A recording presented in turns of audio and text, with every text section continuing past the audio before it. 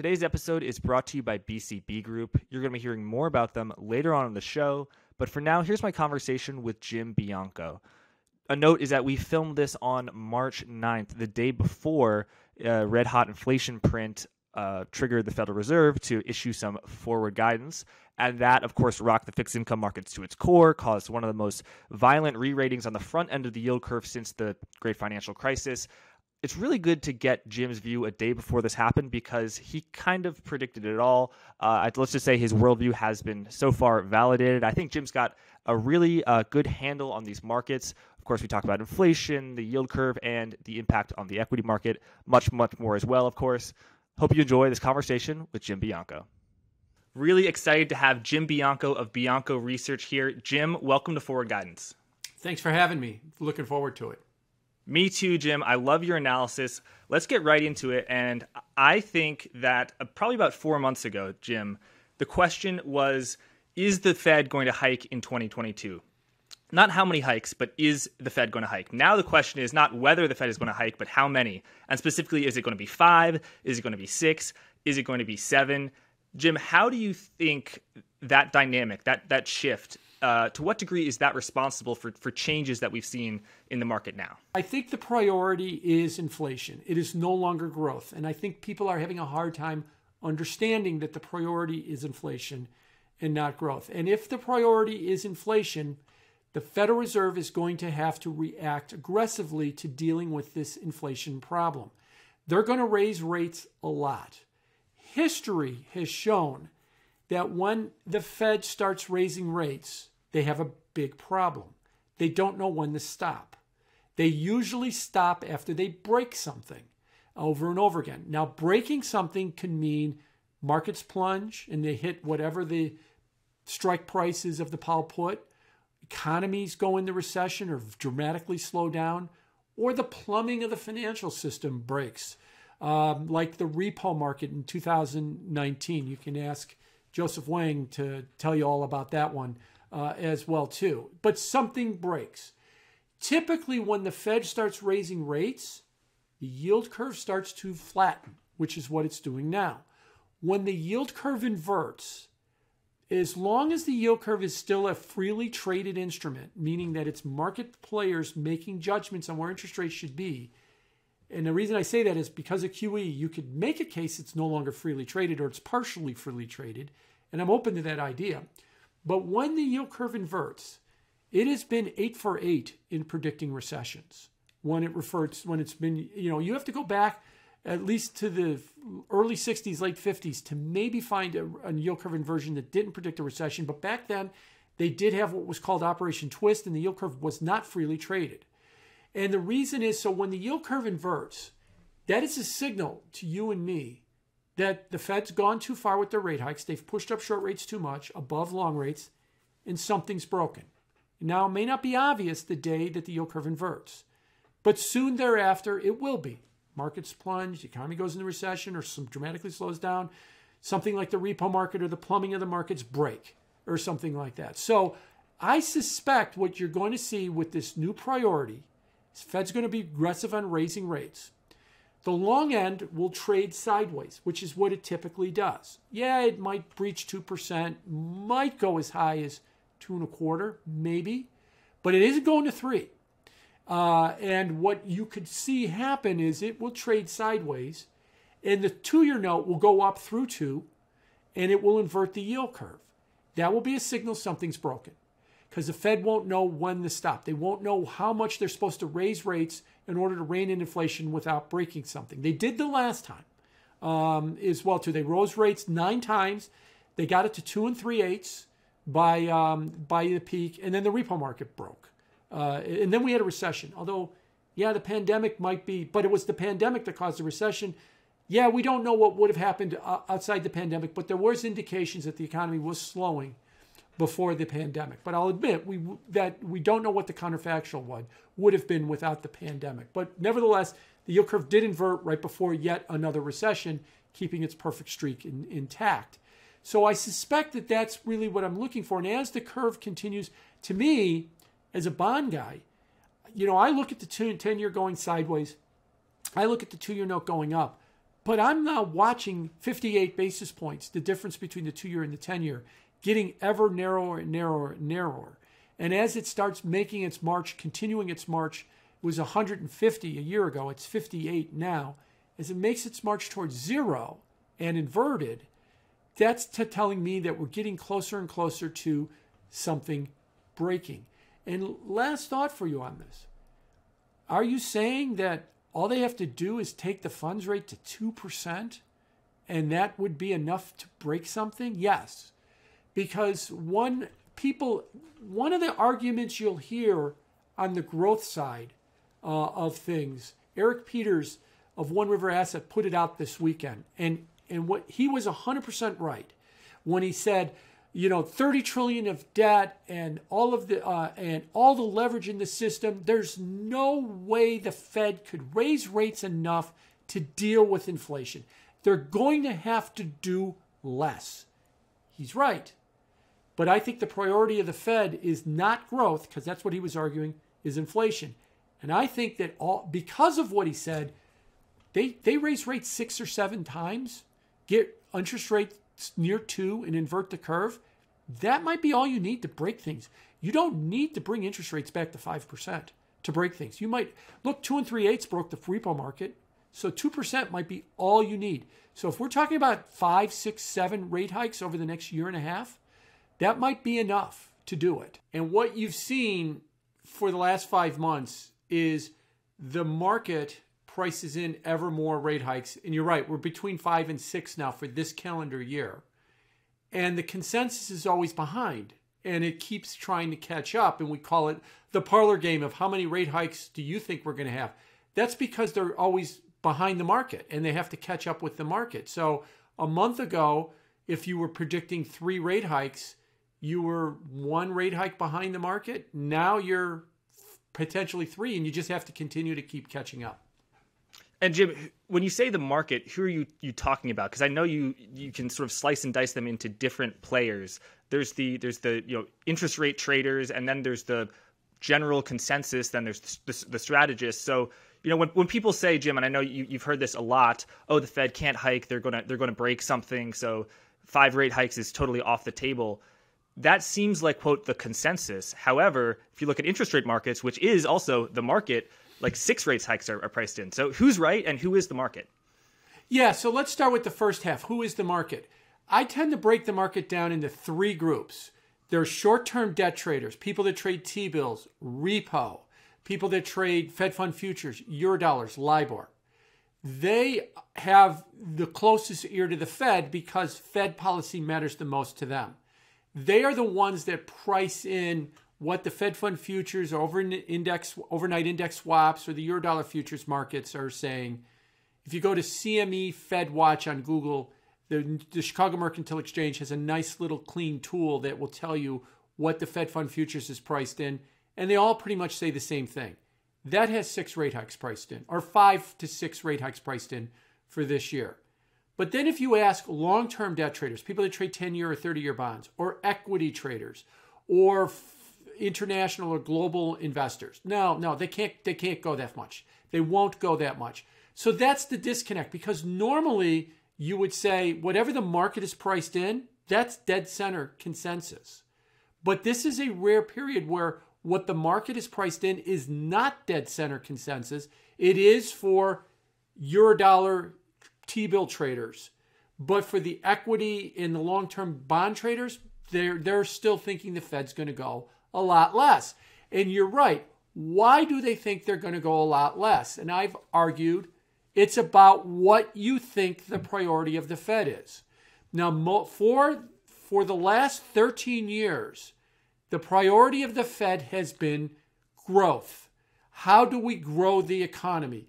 How do we get the unemployment rate as low as possible? This is what the Fed refers to as their new framework that they adopted in September 2020. And so people have looked at Fed policy and they've said, when the Fed raises rates, how far can they raise rates to not impair growth? And to this day, everybody still believes that. I shouldn't say everybody, but the vast majority still believe that. But I would argue to you, the game's changed. Now the priority of the Fed is inflation. And it's what do they need to do to rein in inflation? And to that end, that's why I think the short-term debt traders get it. The Fed's going to have to go 5 or 6 times. Look, why does the Fed raise rates if they're worried about inflation? It is precisely to slow down growth. It is precisely to hit the markets. That is the goal of raising rates. But a lot of people are like, no, they can't be hitting the markets. They can't make my job hard. They have to, that's what they keep pushing back on. So that is if inflation is the priority, that is precisely the goal, is to make markets miserable. And that's what I fear is the priority, is inflation. And in that prior world where growth is the priority of the Federal Reserve, that's a world where a 20% drawdown in the stock market, a 15% drawdown, even a 10% drawdown is something to make the Fed chair get out of bed and maybe reverse course. But you're saying in this new inflationary world, the Powell put has a much lower strike price. Exactly right. Exactly right. If you want to put it in market terms, is the strike price has been lowered, and it's been lowered quite a bit. And the question is, why is inflation now the priority and not growth? And I think it's about politics. And by the way, most money managers that I talk to, they're pretty bad at predicting politics. They either don't want to do it or don't believe it matters, or they're partisan in some way and they don't want to let it show one way or the other. But as a group, get 5 money managers in a room or 10 money managers in a room. Ask them about who they think is going to win the election. Take the other side. You'll be Nostradamus. Is basically the way that crowd typically works. And you know what? They'll tell you that too. The problem now is with inflation. It hits everybody. Inflation. You, me, everybody listening to this podcast is hit by inflation. However, there's a big difference. The Survey of Consumer Finances says that the Federal Reserve study done every 3 years, that 40% of the public has less than $1,000 of savings in rents. So when prices, 7% inflation, goes up more than wages, which has been the case, so you have negative real wages, the 40% see it at the grocery store, at the gas pump, at the mall, every single time they go to the store. And they're not happy about it. And that is showing up in things like consumer confidence, the University of Michigan's consumer sentiment surveys at a 10-year low, the president's approval rating is in the tank. Congress's approval rating is in the tank.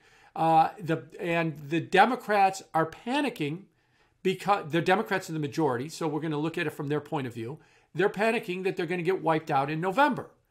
And so when asked in a lot of surveys, what is the number one issue in the country? It is inflation. It is not crime. It is not COVID. It is not foreign policy or Russia. It is not climate change. It's none of those things. It is inflation. It's the number one issue. So in last month's press conference, President Biden's press conference, he acknowledged inflation is the biggest issue in the country today. Now, the second challenge we're facing are prices. And he said, in 2 sentences, he said, here's what we're going to do about it. This is President Biden speaking. Here's what we're going to do about it. The job to make sure inflation does not become entrenched falls to the Federal Reserve. A critical job in making sure that the elevated prices don't become entrenched rests with the Federal Reserve. In other words, he said, America, you're pissed off about inflation. You hate us about inflation. Well, here's what we're going to do about it. There's this guy named Jay Powell. He's going to fix it for you. And by God, Jay Powell is going to fix the inflation problem. And if equity holders or bond holders have a problem with it, you have a problem with it. The priority now is inflation.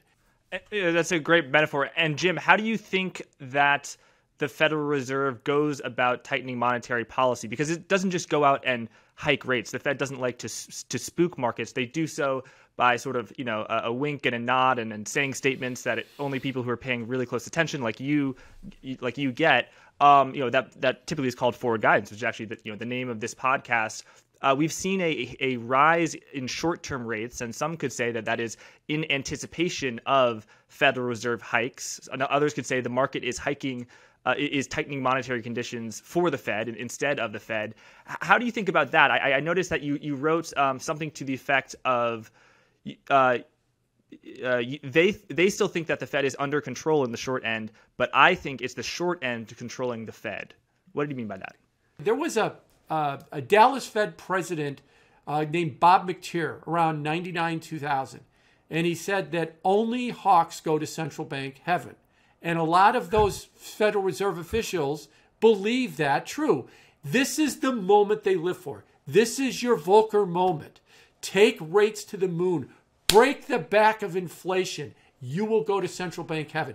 You knuckle under and just keep feeding the punch bowl in the middle of an inflationary period, you're going to go to central bank hell is where you're going to go at that point. So I do think they've gotten their marching orders. They are predisposed to fight inflation anyway. And now for the first time in 40 years, we've got it. And they're going to do it in a big way. And the market's sitting there going, no, they can't. They can't do that. They can't raise rates that much. They can't impair things. I think they will. So you think that the market that is pricing in 5 to 6 rate hikes for this year, do you think that is correct? And maybe you think it's actually too dovish. Maybe you think they can hike more. And also you say only hawks go to central bank heaven. I'd say doves have more fun while they're on this earth. And Jim, also I would say that hawks, they sometimes get bricks thrown through their window. And perhaps you can share with our audience the anecdote about Paul Volcker in the resistance that he got. Yeah, so they can do more. They can also do quantitative tightening. A lot of people, I'm going to say this a little differently and I'll explain it. The Fed was buying $220 billion worth of bonds a month, and they're tapering that to $100 billion of bonds a month. Wait a minute, I thought it was 120 to 0. But there's another $100 billion in there. That is the Fed has nearly a $9 trillion portfolio of securities. They're almost, they're a little smaller than BlackRock, if you want to put it in those terms. And about $100 billion worth of securities every month matures. So they then buy $100 billion on top of that just to offset the maturing securities. And then they were buying another $120 billion to expand the balance sheet. So on March 1st, when they go to 0 on the expansion, they're still buying $120 billion of security. $100 billion of securities a month. They'll eventually, under quantitative tightening, take that down to 0. And that would be the reduction of the balance sheet by $1 trillion a year or so that everybody's looking at. So they're not going to be, the reason I went through that mechanics is they don't have to sell anything. They just have to stop replenishing maturing securities. And that's how they're going to wind up doing that too. And then we'll start this parlor game. We haven't yet, is how much of a reduction is $1 trillion of balance sheet reduction the equivalent of 2 rate hikes or 3 rate hikes or 1 rate hike, on top of the other 5 that they're going to do. So there can be more that they're going to wind up doing. As far as your question about the late 70s, one of the things that makes people think hawks go to heaven and everybody has awe for the hawks is in the late 70s, we had high inflation. And the response by Volcker was to jack up interest rates. And I know some people won't believe this unless you've lived it or you've looked it up. The funds rate got to 21.5% by 1980. 21.5%. And that created a firestorm in the country. And a lot of people don't realize what happened was farmers went with their tractors, that sound like Ottawa today. Farmers went with their tractors to Washington, D.C. and blockaded the Federal Reserve building. Volcker couldn't go to work. Builders would mail 2x4s to the Federal Reserve chairman. Thousands of them were, because I don't need them. You're killing the housing industry, so I'm going to just mail them to you. A crazy guy with a shotgun and a knife broke into the Federal Reserve building in December of 81, yeah, this actually happened, and wanted to take the FOMC hostage, force them to lower interest rates, and put them on trial for treason. He was apprehended by security on the second floor of the building, down the hall from the meeting room where they hold the FOMC meeting. Yeah, people get pretty worked up about inflation and about higher interest rates, but really worked up about inflation.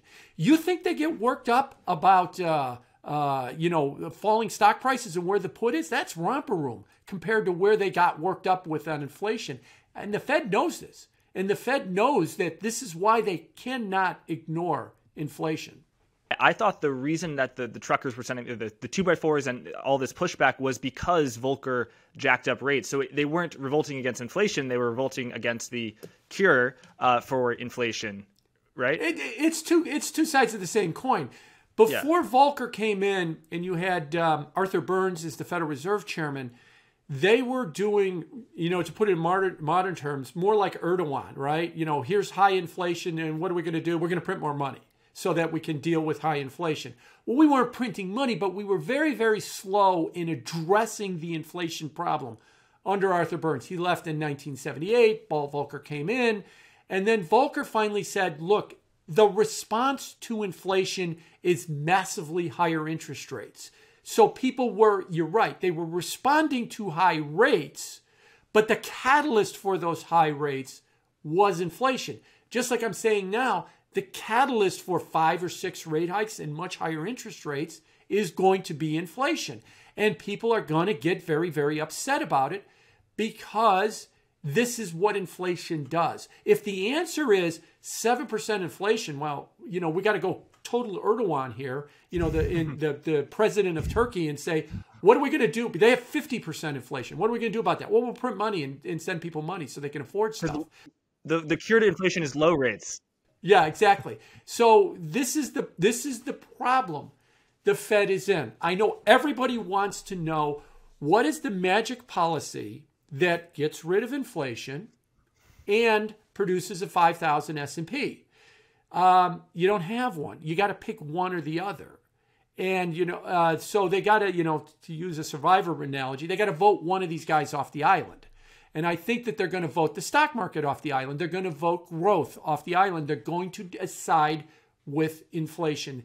They have to deal with that. Let me put this into context. My prices are going up 7%. Your prices are going up 7%. Now, maybe I didn't get a 7% raise this year, or you didn't get a 7% raise, but we own assets. We maybe have a stock portfolio. We maybe own a home. We may have other investments. And I might look and say, prices are up 7%, but my paycheck's not up 7%. But boy, look how much my house went up. My stock portfolio did crappy. It was only up 25% when the S&P was up 29%. Some other investments I have went up. My net worth, my net financial position is better now than a year ago. So I'm okay with this inflation thing. But if you don't have assets like a home or a stock portfolio, all you have is a paycheck, and every month that paycheck buys you less.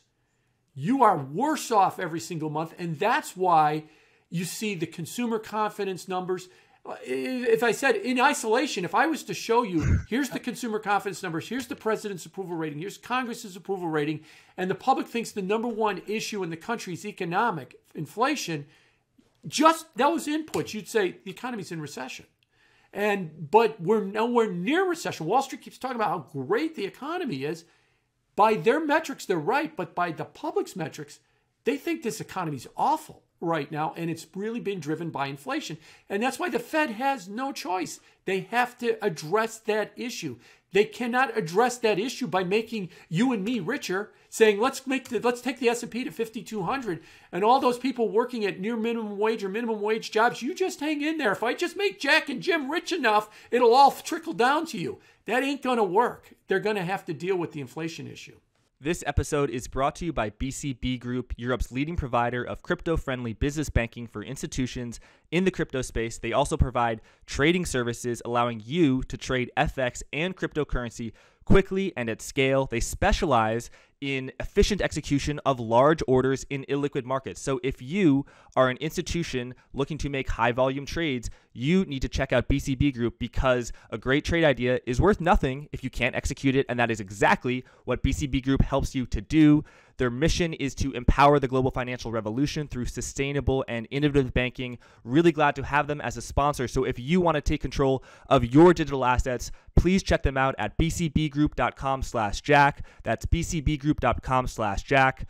Thank you, and let's get back to the show. Jim, a casual observer of news about the labor market would note that a lot of stories that folks who were earning minimum wage, which I believe is $7.25 an hour, now they're being paid $15 an hour. They're starting salaries at $18 an hour, and then on the high end you have stories of folks who are getting out of college and they're doing a Wall Street banking first year analyst job, and they're being paid $110,000 for kind of like the Excel work, the PowerPoint work that a lot of people who did that work may be familiar with.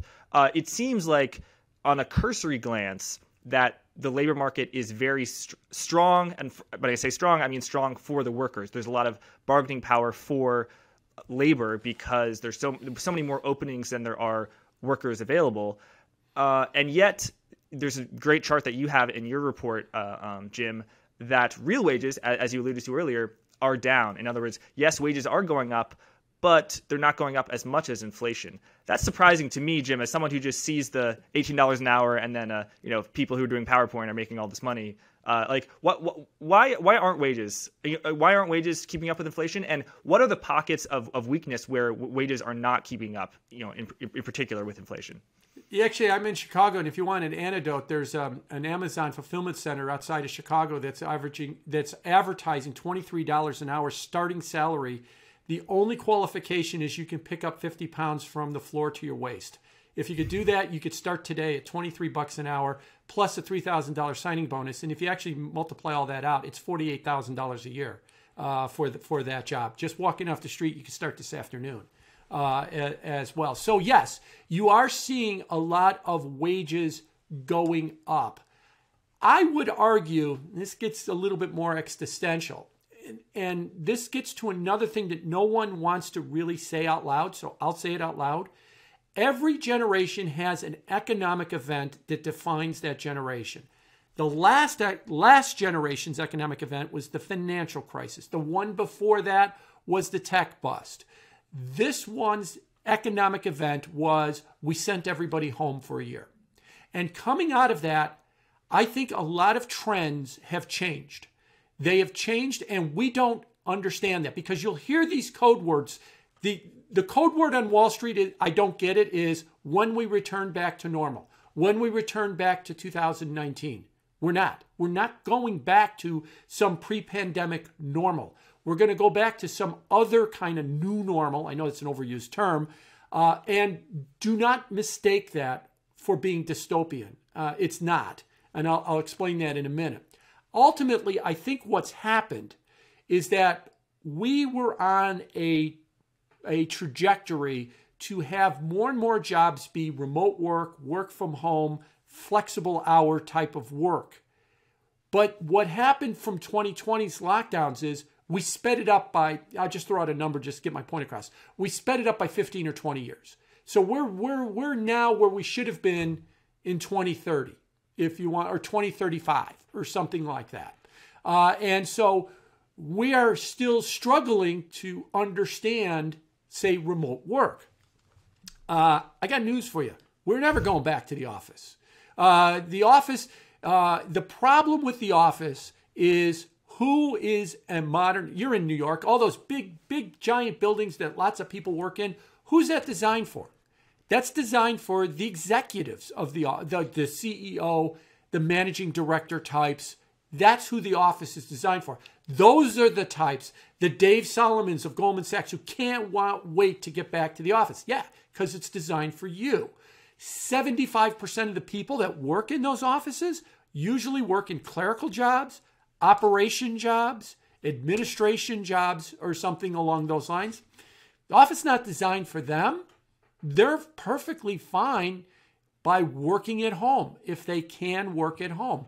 And this is the push-pull. And this is what's happened is $23 an hour to work at Amazon. I don't want that job. That's why they got to pay it. People are just not there. Maybe, if you will, there was some kind of an awakening, like and saying, look, life's too short. I don't want to go and, live the dystopian life. And what is the dystopian life? It was take the New Jersey Transit through the Port Authority. That was dystopian. Go to an office in Midtown Manhattan. It was maybe Class B or Class C office space and get a little 8x8 office with ceiling tiles that have water spots. Holy crap, what did I do to my life? And maybe after sitting at home for a year, I don't want that. Why do you think they got to pay first-year bankers $110,000 a year? Because all of the New York City banks want them in the office 5 days a week, 10 hours a day, maybe on Saturday. So they have to bribe them. They have to outright bribe them. Here's the great thing about this job. I pay you a lot of money. Here's the bad thing about this job. I want you in this big building called an office, especially if you're JP Morgan. We just got done paying $1 billion for this shiny new office that nobody wants. So I'm going to just bribe people to fill it up is what I'm going to have to do. Because you could take a job with another bank that pays you a little bit less, move to Jackson Hole, ski in the afternoon, ride horses in the summer, work from home. Or you can get more money, but you got to come into this office. So we're having this struggle with what it means to have an office. What is the purpose of an office? How people want to work. There's a great anecdote on this about Dave Solomon of Goldman Sachs from 2020. This was in the Wall Street Journal. He was at some swanky Hampton eatery in June of 2020, right in the middle of lockdowns. And a bunch of associates from Goldman Sachs walked up and introduced themselves, said, hi, we're associates at Goldman Sachs. We were here having lunch. We saw you. We work for you. We wanted to introduce ourselves to them. And Solomon just unloaded on him. What are you doing here in the middle of the day? Why aren't you working? And, it's basically what he barked back at him. Well, why are you here? Well, that's exactly what happened. He told his management staff at a board meeting that, and they said, what were you doing there, Dave? And stuff. It's okay for you to do that, but not everybody else. This is what we learned in the last year, is I want quality of life, and quality of life is not the Long Island Railroad or the New Jersey Transit. If you want people back in the office, you got to fix those things, I think, before you actually fix the office. And that's the part about the labor market no one wants to get around. No one wants to address it. And especially Wall Street, because they all work in the office in Midtown. And that you're like the only industry, Wall Street Midtowners, that are actually going back to the office. Everybody else isn't if they can't. Now, what I mean by that is, of course, surgeons have to go into a hospital, waitresses have to go to a restaurant, policemen have to go walk a beat. They can't do it from Zoom. So those jobs. But about a third to half the jobs in the United States can have some version of remote work. And it doesn't seem like we're ready to just say, we are now a remote work world. Let's get rid of half our office space. Let's get, but we still don't want to go there yet. We're not ready to. And it's largely because we got all these boomer managers that love the office that are not ready to admit that things have changed permanently. And Jim, if it is the case that workers who have the option of working from home sort of have to be bribed to come into the office, that seems like it would be very inflationary for wages. So how do you explain the fact that wages have gone up, yes, but inflation has gone up more than wages? How do you explain that? Because the adjunct to that is the other thing that Wall Street has gotten wrong, and that is the supply chain. That since the Wall Street became aware that there's these two words you could put together and have a meeting called supply and chain, they've immediately said since last spring, the problems have peaked and we're past the worst. We're past the worst. And just keep saying it, and eventually we will be. But that I've yet to see anybody on Wall Street that actually warned that there was going to be an intractable supply chain problem. Now, the reason I bring that up in those terms is if everybody's working at home, and if people are changing their lifestyle, the mix of things they buy has changed. And I think that is also a problem with the supply chain. We are being told that the people that import stuff are looking at their 2019 schedule of what people want and don't want, and they keep importing that. No, we've changed. We're working at home more. We're working remote more. We want more stuff. And since we're demanding more stuff, That's where the shortage comes in. I'll give you one other example. You hear another throwaway line. Oh, once we get, past the supply chain problem, or excuse me, once we get past the COVID and we get past the lockdowns, then we're gonna buy less stuff and we're gonna want more experiences. That's a nowcast. And the reason I say that's a nowcast, 2 weeks ago, Stephen Squeri, he's the CEO of American Express, was on their quarterly conference call. He said something we all know. Business travel is 1/3 of what it used to be pre-pandemic. I could attest to that. I'm in Chicago.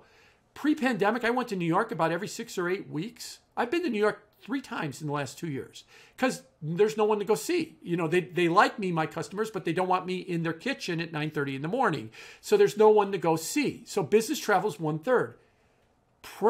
Personal travel is records, is off the charts.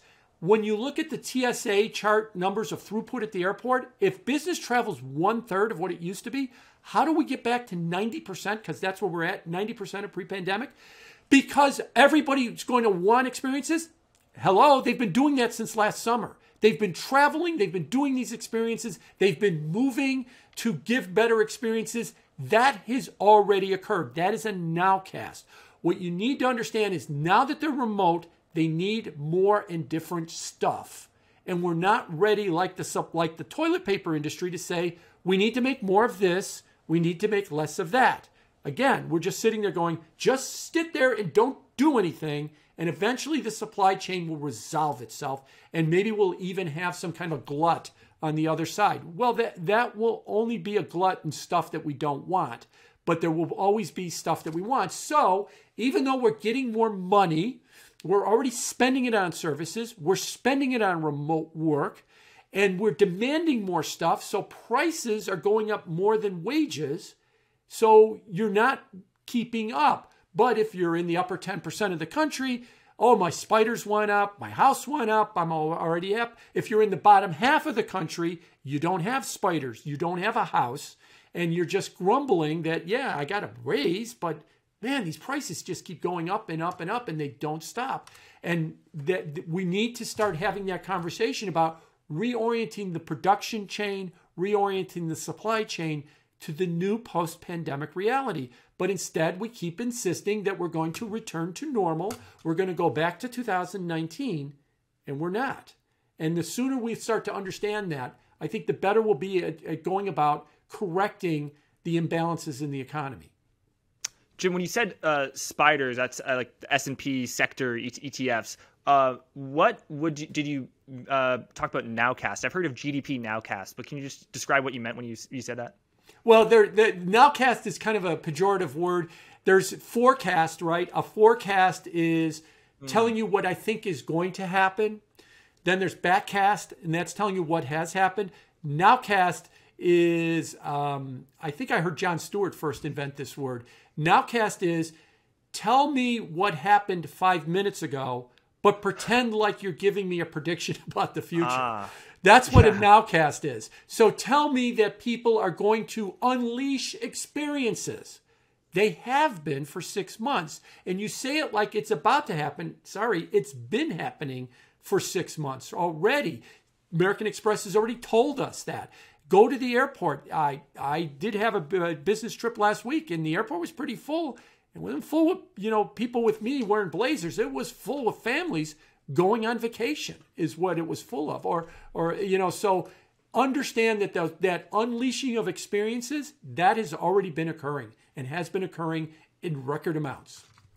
And Jim, I'd note that even though the TSA throughput, the amount of travelers is at 90% of where it was, the change of composition from business travelers to personal people for enjoyment, for vacation, that is really important for airlines' bottom line, because a lot of business travelers worked for this big company. They were an executive, and sure, they paid $300 extra for a business because they weren't paying for it. It was their company, and they just got a receipt back. But if you're, trading, on a personal journey, like it's to a lot of people who are not wealthy people, like $300 to trade to go in business class versus coach. It's a bad trade to a lot of people. So that's business class is how airlines make all their money. So that's an example of just, a small imbalance that, we're at 90%, but there's just a little bit of a change. And, keep in mind that when you travel as a family, you're right, there's $300 for business class. Well, that's for me. Then there's my wife and my 2 kids. I'm not about to pay an extra $1,200 to put all of them in business class. And if you want one other anecdote, I haven't seen a breakdown of this, but it just happens that in the last couple of weeks, I've gone to both New York, and the plane was half full. And I actually went to a conference in Florida.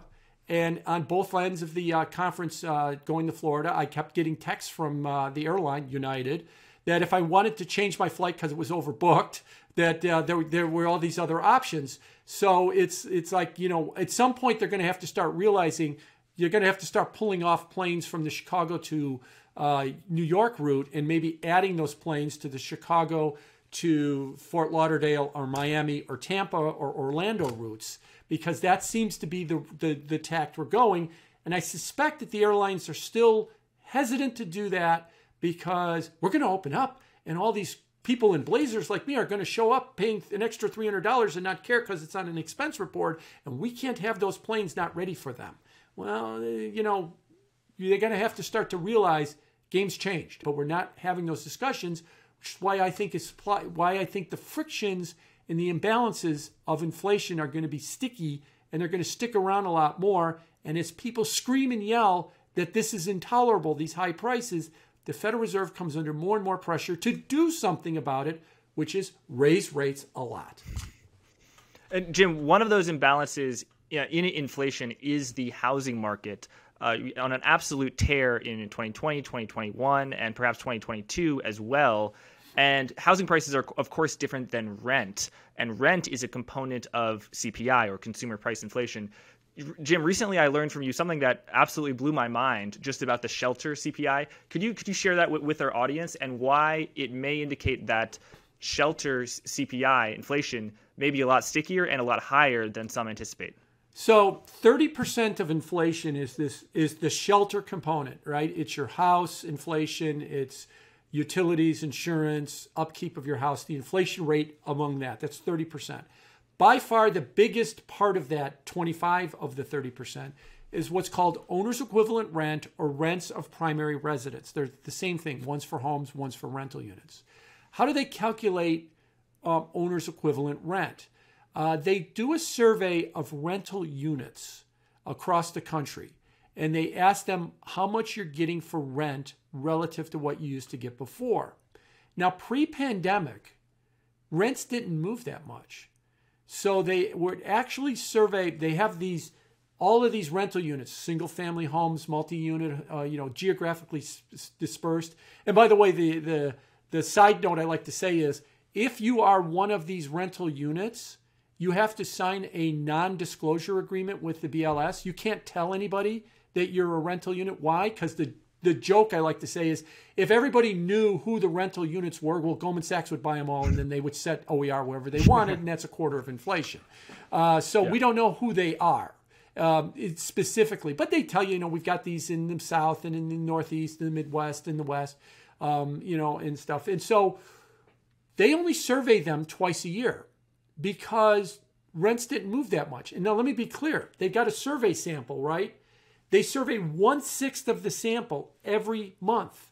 So after 6 months, the whole survey sample has been done. So when the January payroll report comes out this week, the numbers from what was 6 months earlier, August, come out. The people that they surveyed in August will be surveyed again in January. So then that will get updated, probably with higher prices, 1/6 with higher prices.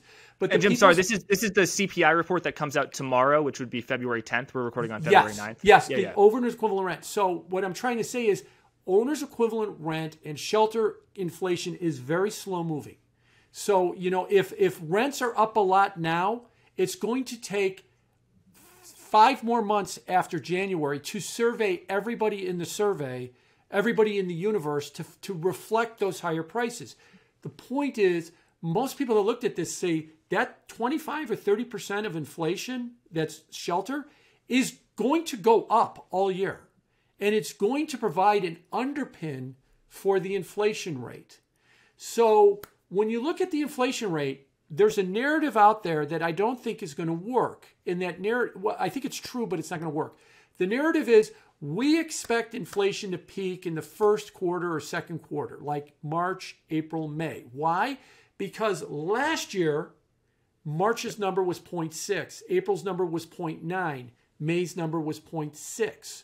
So this year... That's month over month, right? That's month over month. So this year's March, April, May numbers better be 0.6, 0.9, 0.6, or if they come in slightly lower than that, 0.5, 0.4, you'll see a peak in the year-over-year rate, and it'll start down. And what people want to say is, it peaked, that's it. It's all over with. There's no more inflation. 5,200 in the S&P, stop the rate hikes. Transitory, I win. Jim, I said I've been calling transitory for a year. I win. Right. But the real narrative in the second half of the year is not going to be that it peaks in April or May. We all know that's going to happen. I know that's going to happen. How fast does it come down? And if you have shelter continuing to go up and it's a quarter of inflation, the answer is it's going to come down slow. So if you think it's going to be down around 4% at the end of the year and go, see, it went from 7 to 4, that 4 is still unacceptable. 4 means 5 rate hikes in QT. Maybe 2 means 3 rate hikes and no QT. But if you think it's going to peak at 7.5 by April and fall all the way to 4 by the end of the year, that's 5 rate hikes this year in QT. That's way too much inflation. That derivative that it peaks and it's going to start down is not enough to change the narrative, I don't think. And it's going to keep the pressure on the Fed. And well, what about 23? Want to come down in 23? Let's go back to politics. Jay's going to fix the problem, and Jay has to fix the problem, fix it in the past tense by the second week in November. If he fixes it in 23, it doesn't do any good. So Jay, get on it now is what he's going to have to do. And I think people really underestimate the political pressure that the Fed is under. Jim, I know you're a macro thinker, but let's just strictly zoom in on equities now. You've seen big drawdowns in what could be called speculative growth stocks. Value stocks have been outperforming growth stocks, and technology stocks have not been faring great. Although some big cap tech names have been faring well. I don't know what the S&P 500 is at a drawdown, perhaps close to 10%. I believe at one time intraday it was at a 10% drawdown. NASDAQ, comprised of more technology names, more growth names, has a bigger drawdown, something like 15%. How are you thinking of this equity market volatility? And by the way, in there, I was using volatility as a synonym or euphemism for stocks going down. So I'm guilty of that. But everybody uses it that way. Yeah. And what's your forward outlook? So let's talk about the equity market in one respect. If you talk to your neighbors or your friends or something along those lines, meetings at school or at church, and you start talking about the stock market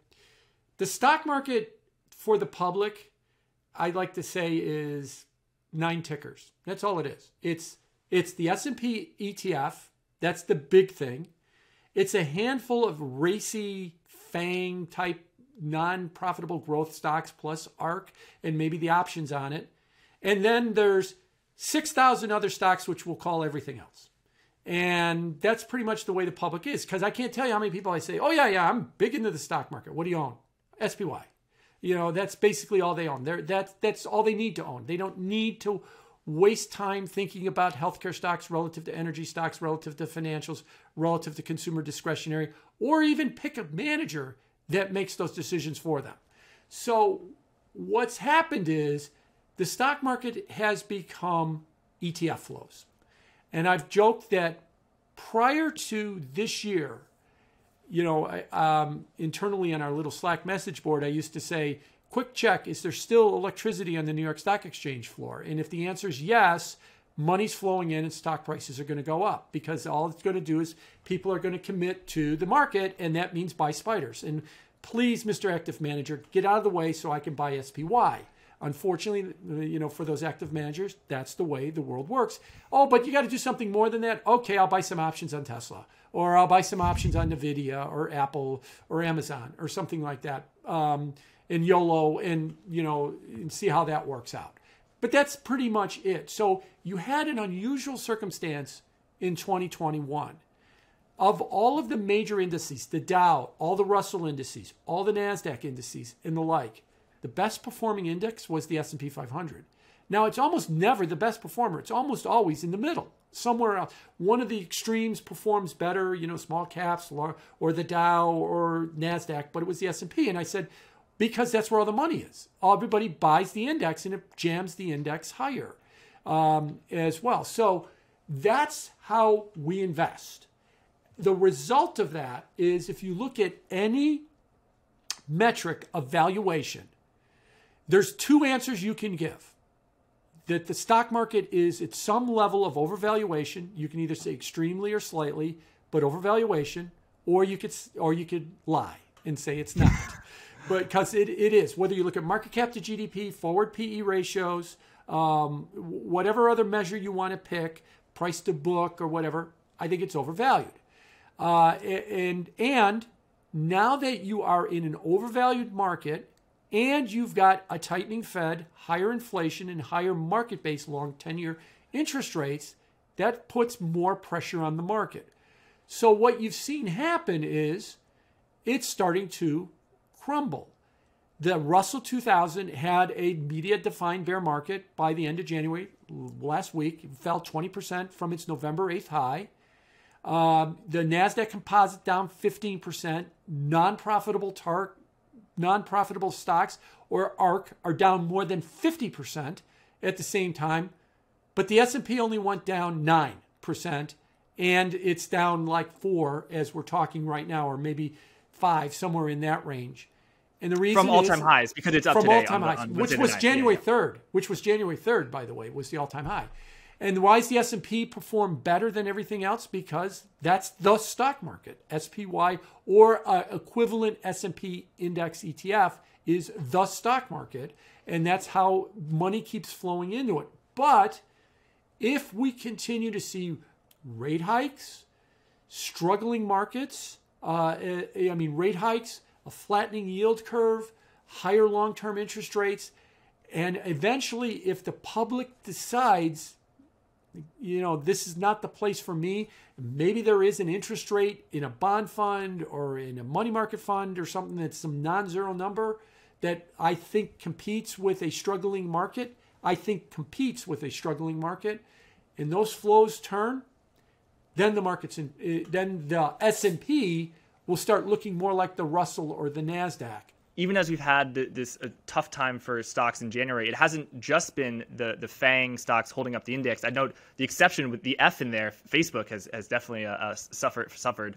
But also I'd say industrial cyclical names, commodity stocks, in particular the energy sector. I think there was a time when the energy sector XLE was the only spider S&P 500 sector that was up year to date. How have you made sense of that? And then also, I've seen you post on Twitter, recently a chart about aluminum. Commodities just seem to be in a huge bull market. Does that have more to do with supply than demand? Yeah, so you're right. I think that to that extent, the public plows money into SPY, but there's still trillions of dollars that's actively managed. Even though their flows might be slow. And those trillions of dollars have actively managed have decided that they need to play inflation beneficiaries. What is an inflation? If you could drop it on your toe, buy it, right? Aluminum is an example of that.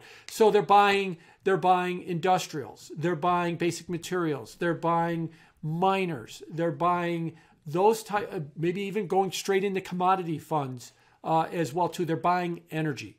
So they're buying a lot of the things that would benefit from higher inflation is what they're doing right now. And that's how I would explain to you that that's where it's going. So if you ask me beyond just in or out of the stock market, if I had to be in, yeah, I'd still weight myself towards inflation beneficiaries. I still think that that's going to be a viable story. And why, again, are inflation beneficiaries? I think it comes back to post-pandemic. We want more stuff. We want more stuff because our lifestyle's changed. We're more home. And more home means I need more things at home as well, too. And that is putting pressure on commodities, which is the raw material to make that stuff as well, too. Jim, and if you had to choose an area of the market that you're not constructive on, I know you mentioned offices, so that's commercial real estate, and then airlines as well. Between offices, airlines, and then let's say ARC, which would you be most inclined to be bearish against? And of course, not investment advice. Actually, I am a registered rep, so I can give investment advice. I think office real estate is a real problem. Let me go off the board and say, if there's another thing I hate, and I'm not alone with this, is the financials. Now, the financials can wind up being a good rental, and I'll use that word, that maybe they're going to go up. They've done well in the last few months. But let's talk about financials in a bigger picture. In the last 25 years, the last 15 years, the last 10 years. If you look at the 11 sectors of the S&P 500, who's in last place? Who's been the worst performer? Financials. And within financials, who's been among the worst performers has been the big banks. They've been terrible performers. As I've quipped a couple of times, I said, why did God invent money center bank stocks? It's to make fund managers former fund managers. And it's done a pretty damn good job of that over the last couple of years. Anybody remember Eddie Lempert? To give you one name down the list as well, too. There was a time when he was the next Buffett, and I haven't heard his name in many, many years. Also Sears, right? He's the Sears guy. Yes, he's the Sears Land's End guy and stuff like that. But financials have been an awful, awful performer. And you'd be mistaken for knowing it, because one of the things, if you watch financial TV too much like me, never ending, fund managers come on and, I love the financials. Why? Because you're looking for another job, or you actually think that they're actually a good investment idea. And so what I think the market has been signaling with this terrible underperformance of financials is their business model doesn't really work. Oh, but they make a lot of money. Oh, their cash flows are great. So why do they suck as investments if they make a lot of money and their cash flow is great? And especially when you get to European and Japanese banks. Do you know if you bought the Japanese bank index the day after the stock market crash of 87, 35 years ago, almost 35 years ago, you are still underwater.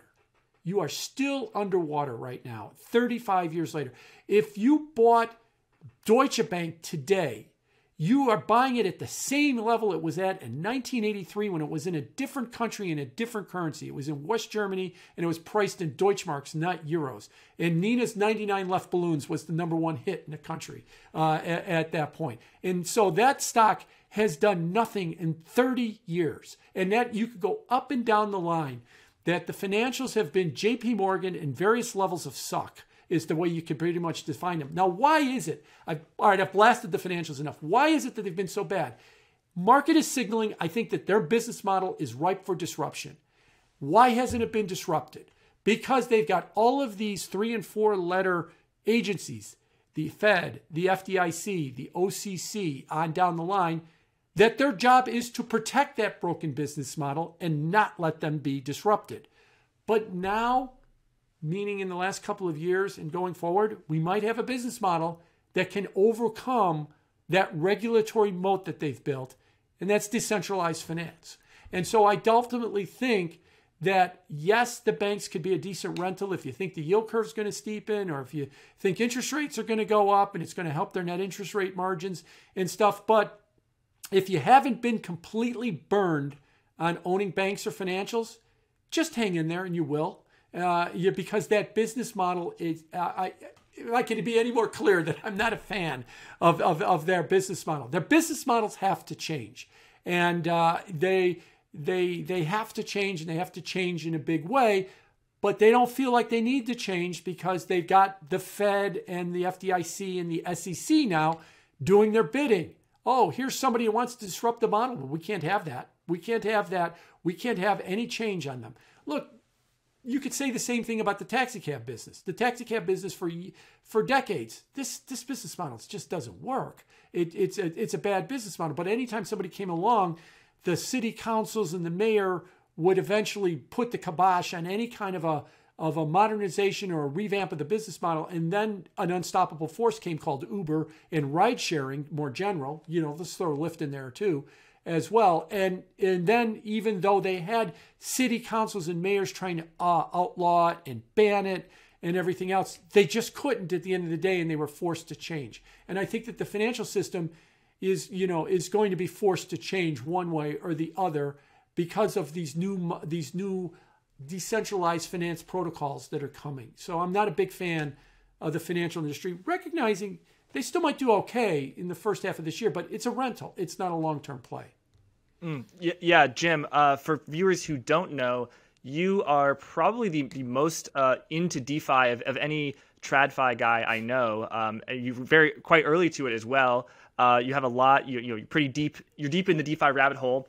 The reason you and I have spoken about mostly TradFi in this interview is because you're going to be speaking with Jason Yanowitz, the co-founder of Blockworks, on his podcast Empire later on in the month. So viewers definitely stay tuned for that. What year roughly do you think that the average loan is originated via a DeFi protocol rather than a traditional TradFi bank? I'm going to answer the question by saying an average loan is, I take that to mean an unsecured loan. If that's the answer, maybe never, because it's going to be very difficult to get unsecured lending in a DeFi protocol, in a permissionless protocol, because there's no collateral backing that up. Now, there's efforts to try and bring that into place in the DeFi space, and we'll see whether or not they work as well. But if you're talking about collateralized lending, if you're talking about trading, if you're talking about pure token lending and borrowing and stuff like that, that will all be done in the DeFi protocol. Let me back up for a second, considering I'm going to assume that we get a lot of TradFi people listening here. It's all just magic coins trading back and forth that have no purpose. Well, the purpose is starting to come into focus, and the purpose is what's referred to as the metaverse or Web3. Oh yeah, but those are fancy words that have no meaning, and that's somewhat true, but let me give you a meaning for that. The problem right now is under Web 2, the platform companies, the Facebooks, the Googles, the Twitters, the YouTubes, Instagrams. I know some of those are owned by some of those other companies as well too. What do we do all day long on social media? Me, you, everybody else. We create content on Twitter or on YouTube, or we create content on Facebook or LinkedIn in order to enrich Facebook, LinkedIn, YouTube, Twitter. They make the money off of it. We don't. Now, eventually, if it get to another, they'll throw me some crumbs with some kind of advertising bonus or something like that. But in a Web3 world, you will own your content. You will be able to monetize your content directly. And if you look at the value of all the Web 2 protocols, the Googles, the Facebooks, that's many, many trillions of dollars. The financial system for the new Web 3 world will be DeFi, is what it will be. So the banking system will look at, wow, there's this new line of business that's going to be trillions of dollars of lending and borrowing and trading, and you're not going to get any of it. It's going to be all to the DeFi world. And then that is going to be the grease that's going to allow this new protocol. You own your own data. You own your own content world to exist. Now, when am I going to get a car loan on DeFi? When am I going to get a mortgage on DeFi? Whenever somebody can truly solve, how do I permissionlessly do it so that I can connect and get a car loan without knowing whether or not I have a car or who I am? I don't know how you can do that. So you're still probably going to have to go to a traditional bank to do that. But the traditional bank is going to change in a lot of ways because of DeFi. So we're still going to need them, and we're still going to need those loans. But when it comes to you and me that are more in the content creation business, I look forward to the day I can own. You look forward to the day that you can own the Forward Guidance YouTube page, and you can directly find a value for that page. I can own the Bianco Research page. Instead, now we just throw up content, make YouTube rich, and they maybe kick us back some crumbs in the form of advertising, but they make a lot more off of us than we make off of us. And that's what it's attempting to try and fix. Jim, it's always fascinating getting to talk with you. You've been very generous with your time. We really appreciate it. Thank you so much. People, your firm, Bianco Research, on Twitter, you are at Bianco Research. People should definitely check out your work. Jim, thank you so much. Thank you.